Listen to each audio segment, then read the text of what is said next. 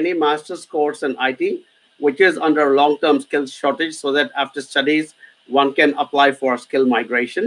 Going to university will give me a chance for placement, or college is okay. There is no master's course. There is actually a master in information technology that is present in the long-term skill shortage in America. But I don't think you should be too bothered about getting only into I mean, it's a little complex, but I'll try and explain it to you.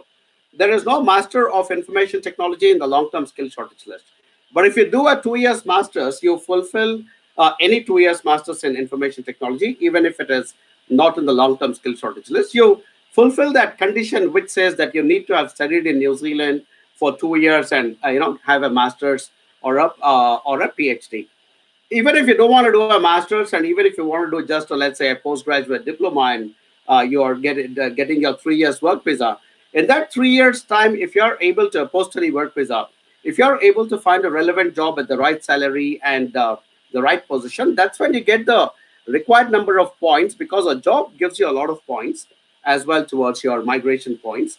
And so because of that, what will happen is you will then be able to reach your residency. So don't get fixated by saying, I want to do only a master's that is present in the long-term skills shortage list, because quite honestly, there is no master's in IT that is mentioned in the long-term skills shortage list of New Zealand. So any 2 years master's would be good. I mean, I would even go to the extent of saying even a postgraduate diploma in IT would be good, long as you are able to get your 3 years post-study work visa and find the relevant job at the relevant salary and at the relevant position. So that's what is the most important thing.